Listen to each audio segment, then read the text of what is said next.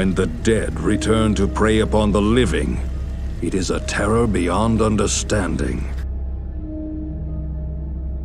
Ever since early times, man has told stories of people returning from beyond the grave to walk the world once again.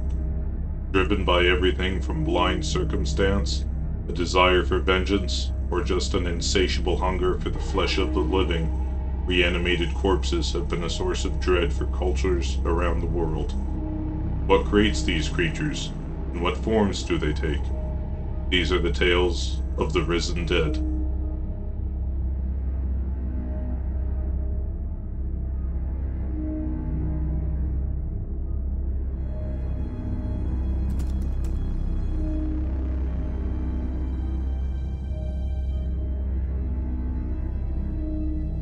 The nights were long and cold for the Vikings of Scandinavia. It was here that the tales of the Draugr appear, individuals so consumed by greed or spite in life, they return to the earthly realm after their death to jealously guard their treasures and spread suffering. Truly, they were worthy of the fear they inspired in these fierce Nordic raiders. Recognizable as rotting corpses emitting the stench of decay, Draugr could arise from their tombs once disturbed.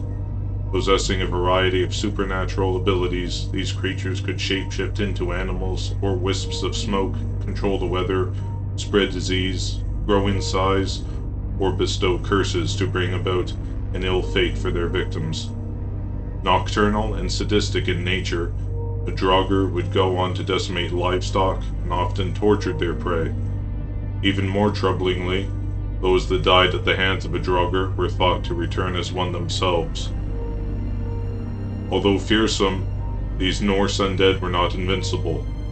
Decapitation and cremation were both believed to be effective means of defeating a Draugr. Despite its superhuman strength, the sagas tell it would also be possible for a hero to wrestle the creature back into its grave. Throughout Bulgaria and southern Europe, belief in the risen dead proliferated for quite some time. Known by many names throughout the region, the Vrykolakas is a prominent vampire-like figure. Indeed, archaeological excavations indicate practices intended to prevent the dead from rising have been practiced here for quite some time.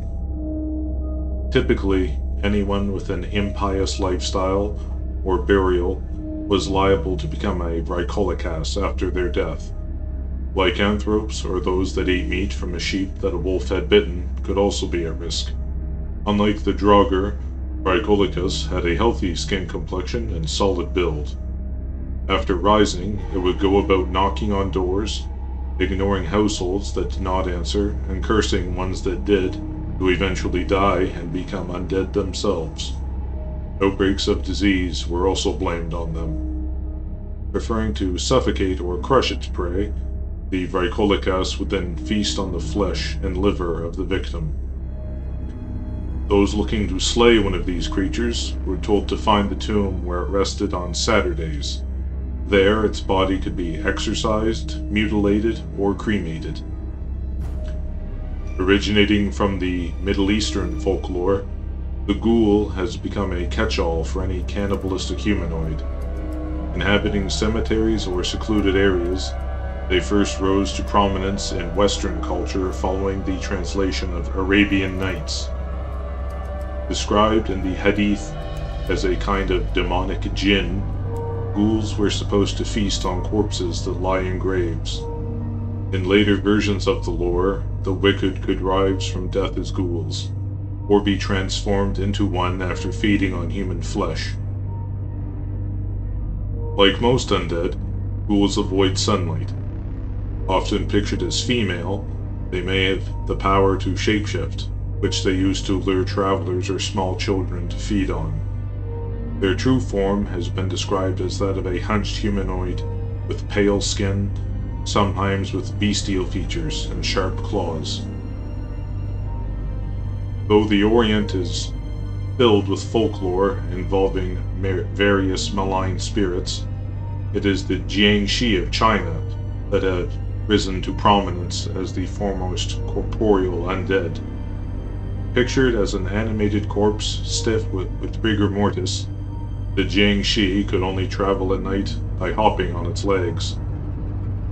With pale green skin and white hair, the monster could appear in any stage of decomposition, often with a paper talisman on their forehead.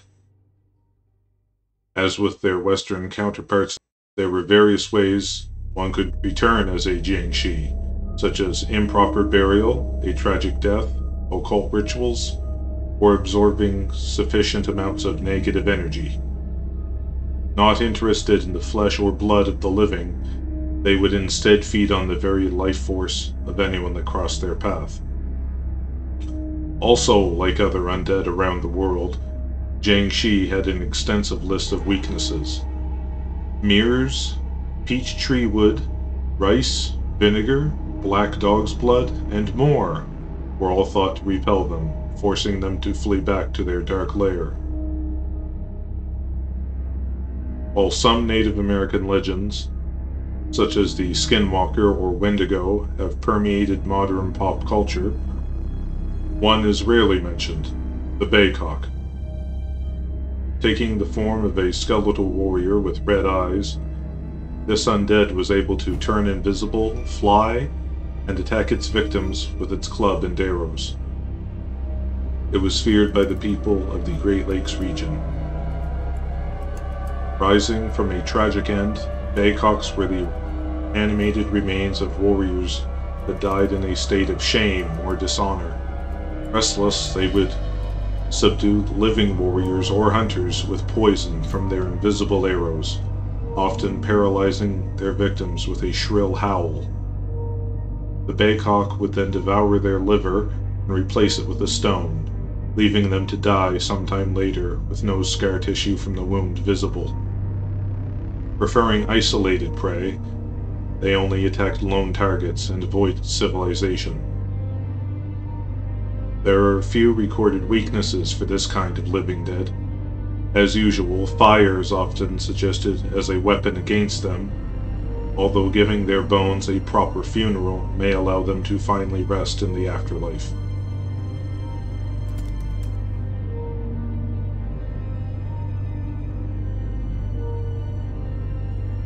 I will knock down the gates of the netherworld. I will smash the doorposts and leave the doors flat down, and will let the dead go up to eat the living. The dead will outnumber the living. So proclaims the goddess Ishtar in the Epic of Gilgamesh from 1800 BC. This work from ancient Mesopotamia forms one of the first written accounts of the predatory undead. The following centuries would give rise to countless more tales. Most are aware of Bram Stoker's classic vampire novel Dracula and its historical 15th century inspiration, Vlad the Impaler. Many, however, are not familiar with the Irish legend of Apartak. Dating back to the 5th century, Apartak was said to be one of several cruel warlords that ruled over Ireland at the time. Feared for his alleged use of dark magical power, he was killed by a rival chieftain named Cathan at the behest of his own people. Refusing to remain in his grave, Apartak returned several times after being slain, demanding a bowl filled with the blood of his servants for sustenance. After consulting a druid, Cathan pierced Apartak with a sword of yew wood, buried him upside down, and placed a boulder and thorns over his grave to finally vanquish him. To this day in Slaugherty, near where these events transpired, a single hawthorn tree stands beside a boulder where Apartak is said to lie. A recent attempt to cut it down resulted in a worker's hand being injured with a chain, causing its blood to sink ominously into the earth. 10th century Kyoto, Japan was ravaged by civil war. A marriage dispute had led to the death of a samurai named Masakado after he declared himself the new emperor of the provinces he had conquered. After his head was submitted for a bounty reward, his daughter, Takayasha, utilized her knowledge of the occult to conjure a Gajadokuru, from the bones of those that had died in the battle. Standing at over 10 meters tall, the skeletal creature devoured any humans it could find. Thought to be indestructible, the Gashadokuru could only be warded off with Shinto charms. Kyoto suffered from the creature until Masakado's head was moved to a grave in Shibasaki, where it remains to this day near the Tokyo Imperial Palace. Other than battlefields, Yashidokuru could also rise from areas where mass starvation had taken place, as those that did not receive proper burial rites could rise together as they sought revenge for their neglect. Though large in size, they could be silent for a time, or possibly turn invisible as they stalked their prey. Only when it had expelled the malice it carried would the Gashidokuru finally crumble. Belief in the undead thrived into the late Middle Ages, with the church taking a stand against necromancy and superstition being widespread. The living dead were seen as a blasphemous mockery of the resurrection of Christ, with Satan and his minions the ones to animate the corpses of mortals. Known as revenants, they were thought to commune with witches, the body of a hanged man being particularly sought after for this purpose. One account from the 1400s concerns Robert of Kilburn, a North Yorkshire man that had repeatedly risen from his grave at night, terrifying the locals and attracting a pack of dogs. Some villagers finally captured him in a graveyard.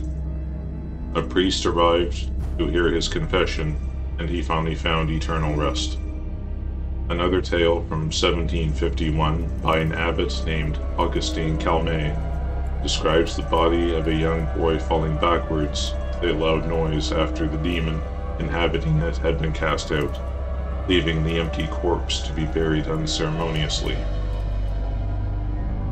Lastly, a Welsh knight named William Loudon once approached the Bishop of Hereford about a wicked man that had returned from the dead to spread disease among the villagers. Despite following the bishop's advice to decapitate the body and sprinkle it with holy water, the nightly attacks continued until few were left alive. Hearing the revenant call his name one night, William wrestled it back into its grave and split its head in two, thus finally halting the terror. Of all the horrors facing the Walking Dead, however, selling them life insurance would have to be the worst.